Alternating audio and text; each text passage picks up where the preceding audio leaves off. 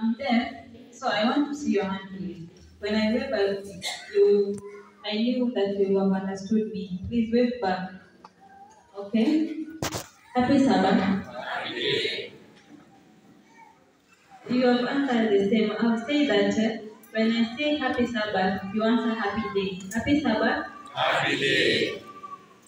Happy Day. Happy Sabbath. Hello, children. Hello, children. Hello, please wave back.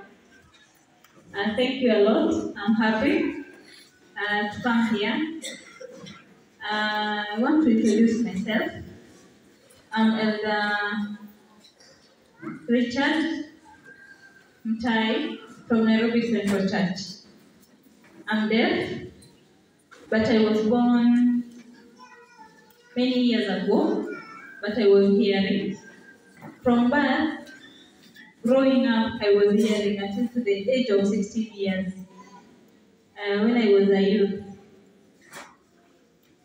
I became sick for 4 days only. For 4 days only. My sickness, I thought that it was malaria. So my parents advised me to take a medicine for 4 days. Then I'll be okay. But I changed and became deaf. My life changed. That was around 44 years ago. 44 years ago. Through many challenges, God has led me to where I am today. From the time I changed and became deaf, I was very depressed. I thought of killing myself. I never saw any future. What future holds for me? Through using my hands, people laughing at me, I thought, how will my future be? So I thought that very discouraged. I cried a lot. Many times at night when I'm sleeping, I dream that I'm hearing well. Then I dream that I'm talking very well and enjoying to other people and laughing. But in the morning when I wake up, I find myself deaf. So I get discouraged. I got discouraged a lot for a long time with those many challenges. Through these many challenges, this testimony I will give you in the afternoon. This problem and challenges, God has led me to where I am today. I'm happy because I am deaf. I'm not worried because the World Health Organization, WHO, has said that in 1 in 3 people will become disabled before they reach 60 years old. The way you are seated there, you count yourself 3 of you. The way you are seated, 3 of you. The time maybe when the 3 of you, maybe you become disabled, blind, maybe physical disability, you must get disabled.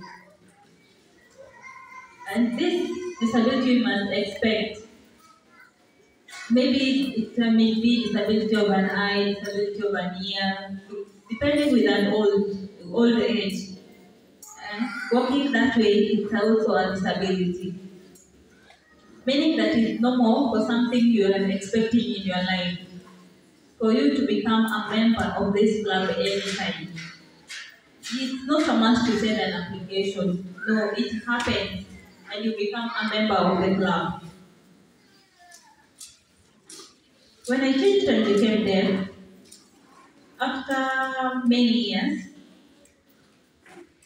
I became an Adventist. After many challenges, around 15 years there at Kariobangi, where I stayed, I started the deaf ministry in around 2009 when I was there at Kariobangi. Then I moved to Nairobi Central Church. We joined with another deaf. We called other deaf also to go and preach to other people. We started in town, Nairobi, went to other countries, went to South Africa and many countries. So I thank God for changing me to myself deaf, and gave me a special message which I want to share with you today. The time I start preaching, please, you must know that I'm giving my sermon through sign language. This sign language is a broken English. Which I sign. Then the voice interpreter gets it and changed it to a language which you can understand. I know it's not easy for her, but the challenge of that I will do is moving slowly. Maybe you don't look at your time and feel that you are hungry and you see that the preacher is taking long. Please, I'm asking you for your patience. How many agree to be patient? Okay, thank you a lot. Today, we are focusing on the spiritual food, not the stomach. But the stomach will eat later. We know that both are important. But at the end times, the signs, the Adventist people know that we are people of the prophet. We read the Bible. We don't read it fast, like the book of Daniel, Ezekiel there, prophecy. We don't read it fast and see that this is the last time we see war, we see different things happening. But we know that we love prophecy very well. And that is one of the prophets, the thing that we understand a lot. This prophet's discussion is a special thing for this APM department because it's the sign of the end time. This ministry of Adventist Possibility Ministry started at around 2009. It started with the name of Adventist Deaf Ministry, focusing on the deaf people, who are over the 300 million deaf people in the world. And they don't know about the Sabbath, they don't know about the second coming of Christ, they know nothing. But you have see here, we have Lugos, we have Swahili, we have Kalenjin. We have heard the message of the Bible in your own language. The song books we have in your own language, the Bible we have in your own language. But this other group of 300 million deaf people, they don't have their own Bible. The Kisi, the Luo, maybe we are 3 million, 4 million around there. But we have our own Bible. What about these 300 million deaf, which they don't have their own Bible? And this group is blocking us from going to heaven. So I thought about starting this ministry there around 2009. From 2009, it was Adventist Deaf Ministry, then it changed to Special Needs Ministry. Then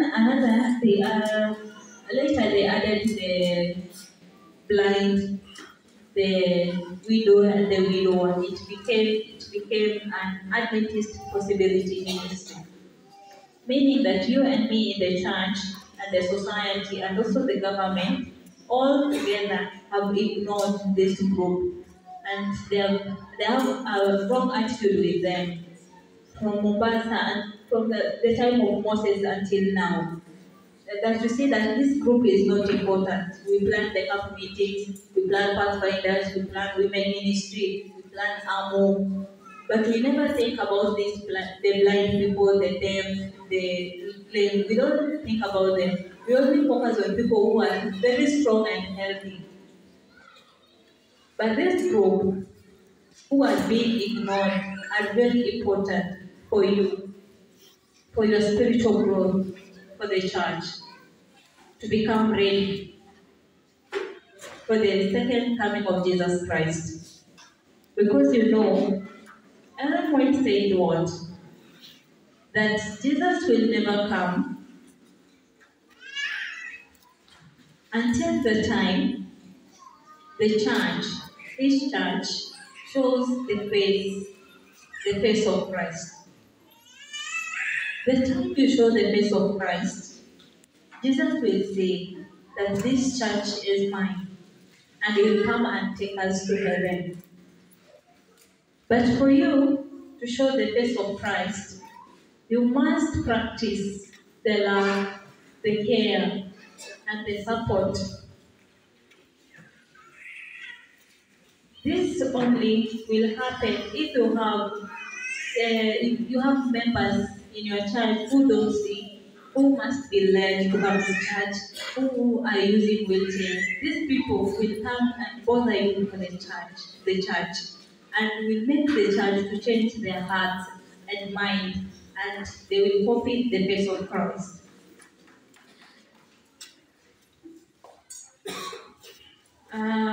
I've talked a lot, I've forgotten myself. So now, I want to give you the topic I want to share together with you. The topic is be open. Be open. Because all of us are blind and deaf, and our minds are closed, and our hearts are also closed. That's the way that Jesus will never come, because our heart and mind are closed. That's why the topic of today is be open. Our verse is from Mark chapter 7, verse 32 to 34. Please read again for us. The Bible says, Mark 7:32. And they bring unto him one that was deaf, and had an impediment in his speech. And they beseech him to put his hand upon him. And he took him aside from the multitude, and put his fingers into his ears, and his speech, and touched his tongue. And looking up to heaven, he sighed, and said unto him, Ephphatha, that is, be opened. Thank you, Lord. Let's pray. Our Father in heaven, the children of Lakisama are ready to hear your word. You have called them to be. May this word change their lives and become humble and copy the grace of Christ.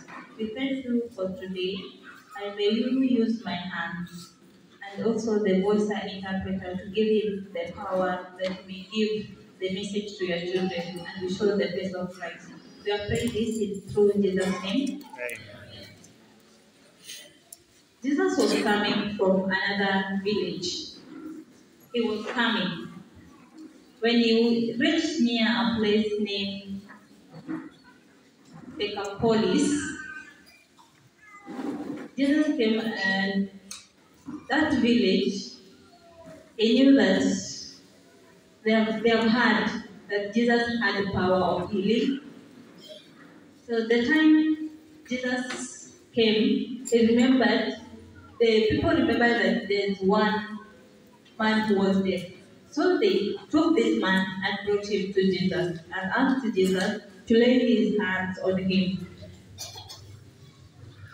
They knew that Jesus was doing miracles, and all people knew that around this village.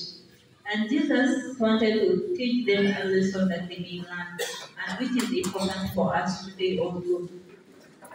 First, the man was physically deaf, and Jesus healed him. But through this love, that we know that we may care for one another who is disabled, who has disability. The time they brought this man to Jesus, the deaf man was very shocked. Why these two people are coming and holding me and dragging me and taking me to Jesus? He didn't understand anything, but these people surrounding him, dragging him to Jesus, he don't know what he did wrong, but these men knew what they were doing. But they knew that what they are doing is for this man's benefit. How many people who are blind there, who are deaf there, they are being dragged out to church, to the house of God, to do something for their own benefit. Maybe there is no none, but through this miracle, it will show us the way to care for this man, for these people. So they dragged this man to Jesus. And many people followed Jesus. So they dragged this man. Many people came to look how Jesus will open this man. He will heal this man. So people were waiting for the miracles. So all were very amazed and very happy and expecting a miracles for an enjoyment. By the time they brought this man to Jesus, Jesus did few things. He took the man aside and separated from the multitude because Jesus wanted to make this man to become an example, not an enjoyment to other people. And they say that disability is for an enjoyment. So this man, Jesus knew this man had suffered in his life with his disability. This disability is not an enjoyment to give to other people to celebrate. So it's not good. So Jesus took this man, this deaf man, aside, separate from the multitude, where they were both alone, Jesus and this deaf man.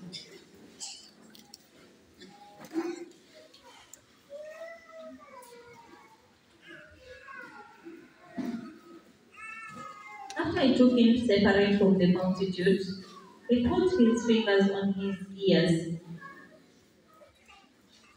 Because Jesus knew this man is dead and wanted to communicate. Communicating to him it is impossible. So Jesus wanted to communicate to him using his hands and also preach the gospel to him. It's also a few signs which will give him help of his ears. So he took his fingers and put it in his ears, and he told, this is a sign that I want to solve the problem you have in your ears. Then Jesus did his part again, his part, and touched his tongue, the tongue of this man, meaning that Jesus wants to open what is blocking the tongue and to throw it away. That's why he touched his tongue and spit. Again, first he took his fingers to his ears. The man who is deaf understood that Jesus wants to open my ears. And he touched my tongue because he wants to remove the problem that is blocking my mouth to speak. So this man understood. And Jesus looked up to heaven. Jesus looked up to heaven because he's asking the deaf girl to come.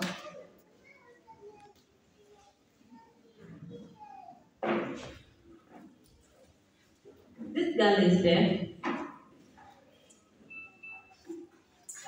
Me and Jesus, but the deaf man is this girl. So communicating to him is a problem. Is a problem.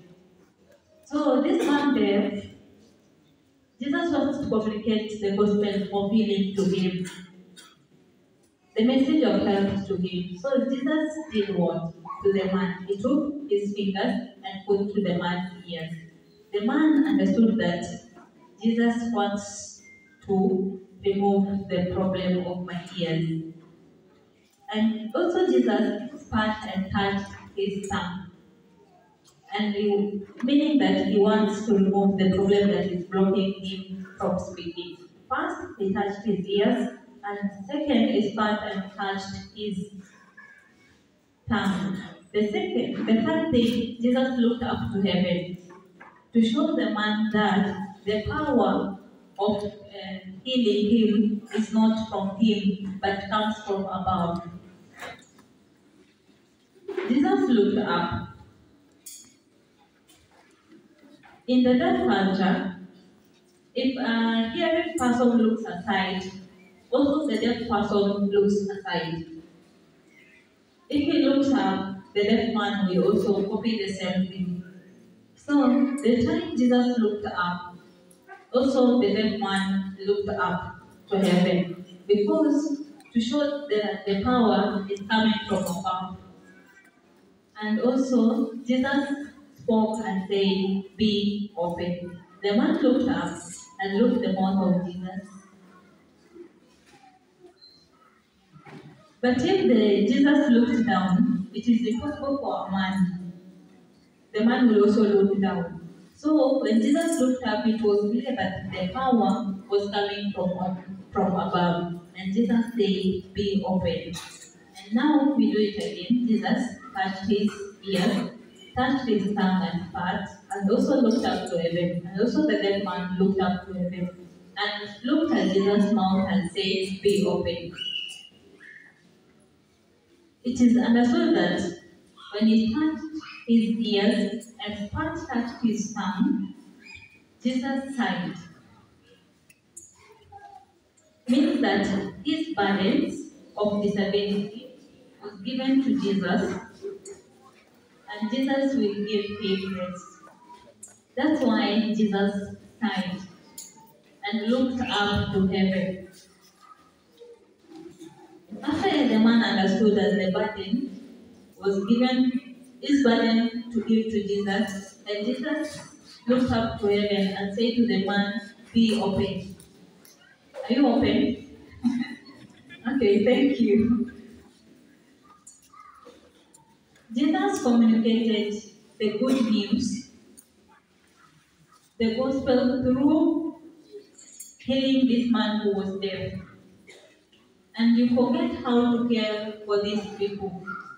This deaf man, Jesus used sign language to communicate to him. But in the turn, sign language, how do we use it? If Jesus died for you, use sign language to communicate to a deaf person, why not you? Outside there, we have 300 million deaf people outside there. You must copy the example of Jesus Christ.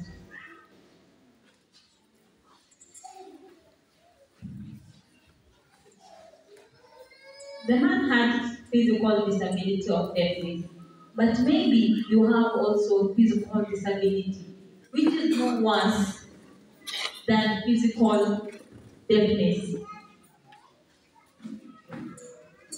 A person who is physically deaf can't hear the voice of God. In John chapter 8, verse 47. Says in John 8:47, "He that is of God heareth God's words. Ye therefore hear them not, because ye are not of God."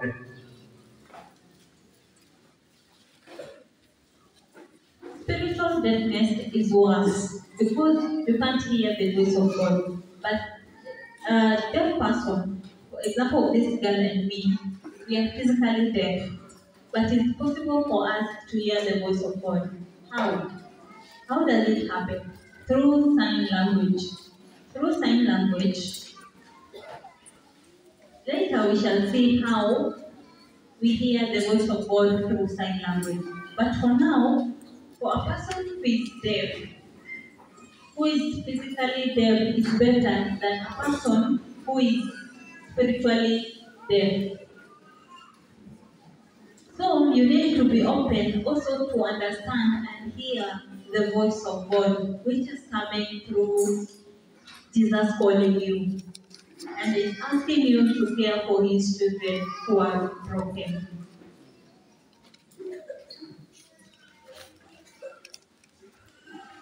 Physical deafness. Physical deafness, you can possibly go to hospitals and be given an hearing aid that can assist you to hear.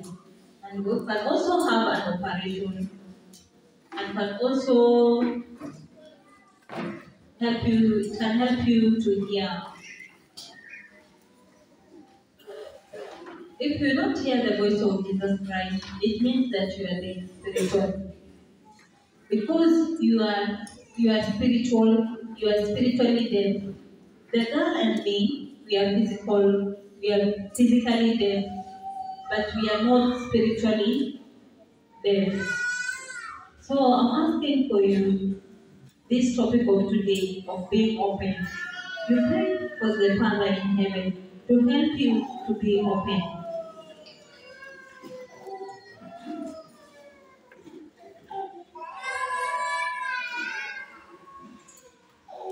Many people in church are not aware about the importance of people who are blind, who are left in the church. They don't understand. An example of today, this is an ABM Sabbath. And the deacon came and cleaned the church very well and planted the seed and also planted the pulpit. They knew that tomorrow is a special day. So they came on Friday and cleaned everything. In the morning, a deaf person comes. And we see that we have changed the dates, we are pulling things, we are we are doing different things. So maybe a different woman there will want, I've tried to arrange this church, and these people are coming to destroy everything. These same people, they are coming to church to bother us, and they are changing everything. How is it possible? But this is a small thing. Imagine if maybe I had a blind person, I had a person with a wheelchair, person who was walking with a stick. Maybe at 30 days, what will you do if they come to this church? Will you disappear? No. It is important. And Jesus said that we must work together with them. But the problem is with you because you see, you don't hear, you don't see anything. The man who is deaf and the other who is blind, you see them, they have come to church. Maybe they want support, then they go. But you are missing something which is hidden in there for your own benefit. An example, one day Jesus went to meet a man who was born blind. The story we found it in John chapter 9, verse 1 to 3. John chapter 9, verse 1 to 3. The Bible says, and as Jesus passed by, he saw a man which was blind from his birth. And his disciple asked him, saying, Master, who did sin? This man or his parents that he was born blind? Verse 3. Jesus answered, neither had this man sinned nor his parents, but that the works of God should be made manifest in him.